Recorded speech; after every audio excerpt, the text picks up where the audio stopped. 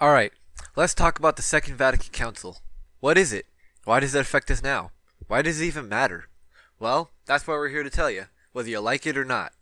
First, before we even look at the Second Vatican, we have to look at the First Vatican Council, 1,869 years after the year of our Lord. So 1869. The meeting was called by Pope Pius IX, and the goal was to refute various contemporary ideas associated with the rise of liberalism and materialism. Tons of bishops and cardinals and other important people met in Rome, specifically the Sistine Chapel, to discuss these issues. Unfortunately, the meeting fell through, as on October 20th, 1870, the meeting was cut short by the Franco-Prussian War. What did he get done in that full year? Nothing. Absolutely nothing. Nothing at all. So they planned to meet again, but they never really picked up until 1962. Why? Well, the world happened. After the Franco-Prussian War, World War I happened. They tried to meet again, but then Hitler and World War II happened. Thanks, Hitler. Finally, the dust settled, and Pope John XXIII shocks the world by calling the Second Vatican Council in 1959 that didn't meet until 1962. Man, the church is great at procrastinating. Anyway, the Second Vatican Council lasted from 1962 to 1965. The goal was to pick up where they left off, plus reconsider some of the church practices after the cultural changes and World War II aftermath. There were between 2,000 to 2,500 bishops that were called to the meeting, and thousands of observers, auditors, sisters, laymen, and laywomen at St. Peter's Basilica.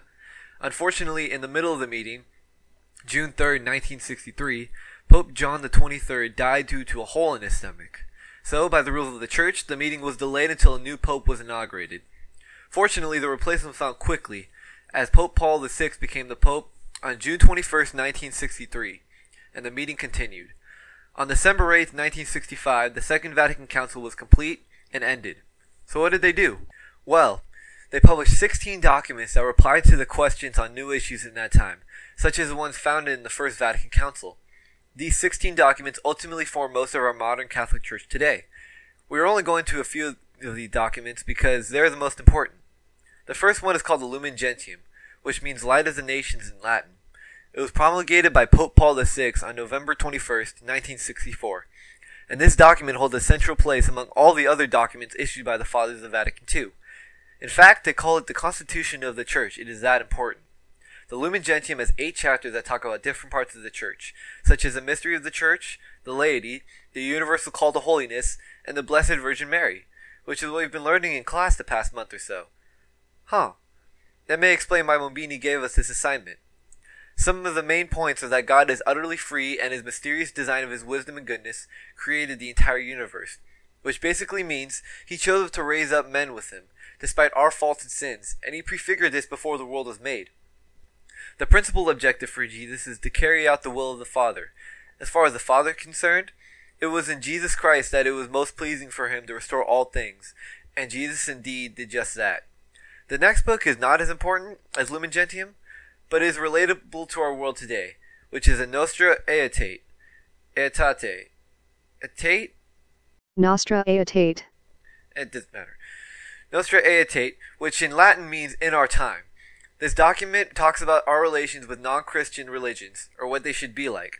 They allowed for Catholics to pray with other Christian denominations, and they encouraged friendship with other non-Christian faiths. It also opened the door for languages besides Latin to be used during Mass. So, why was the Second Vatican Council so important to us today? Well, it is credited to shape the modern Catholic Church we see today. It was both a council of reform and a council that did not continue the Catholic precedents that came before it.